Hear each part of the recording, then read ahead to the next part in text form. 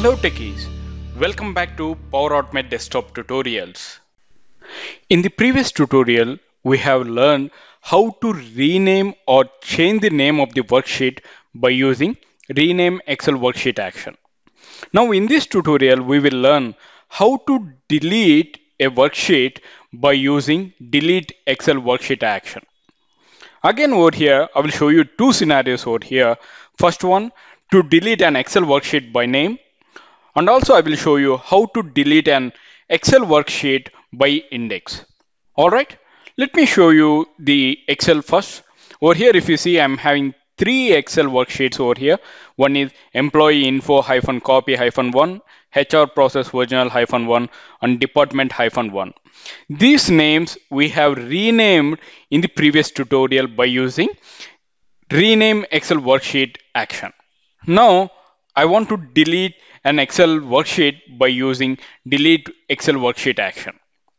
Let me clear all these actions right now. Let me drag and drop this delete Excel worksheet onto the workspace. First of all, we'll see the parameters.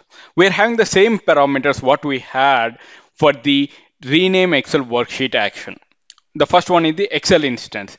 So we are going to use the Excel instance which we have created as part of the launch Excel. All right. Now delete worksheet with. There we are having two options. One is name, another one index. First we'll see with name. So I want to delete the worksheet which is there in the Excel by worksheet name. So what I'm going to do, I'm going to copy this entire name of the worksheet, and then I'm going to give it at the parameter that is worksheet name parameter. I'm going to give it the name as employee info -copy-1. This is the name which we have currently for the worksheet. All right.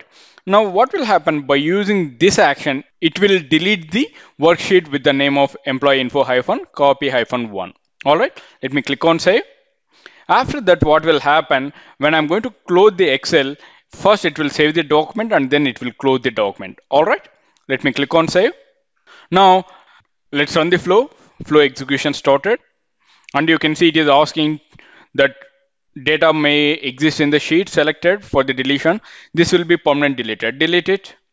After deletion, the entire Excel has been saved successfully and close the Excel. Let's open the Excel to see the output. Now if you see, previously we had employee info -copy-1 worksheet. Right now it is not available as part of this Excel. All right. Now I will show you another use case, how to delete an Excel worksheet by using index. All right. Now if you see over here, let me double click on the delete Excel worksheet action. Over here I have selected the name to delete worksheet with. Now I'm going to select the index. Based on the index that I'm going to delete the worksheet. Now if you observe in my Excel, previously I had three worksheets. Right now I'm having only two, so that the HR process original -1 worksheet starts with the index 1 and the department 2. Now I want to delete the worksheet with the name of department -1. The index of this department -1 worksheet is 2, so that when I'm going to give the index as 2 over here, it will delete that worksheet. All right, let me click on save. Now let's run the flow to see the output. Flow execution started. After deletion, it's went to the close Excel, and after that it has been saved successfully. Now let me show you the Excel to see the output. Over here, if you observe, previously I had department worksheet, right? Now I don't have that worksheet. That worksheet has been deleted based on the index. All right. I hope you understand how to delete a particular worksheet using name or using index by using delete Excel worksheet action as part of this tutorial. Thank you for watching Power Automate tutorials. If you have any queries related to this concept, please post them in the comment section. I will see you in the next session. Till then, bye-bye. Have a wonderful day.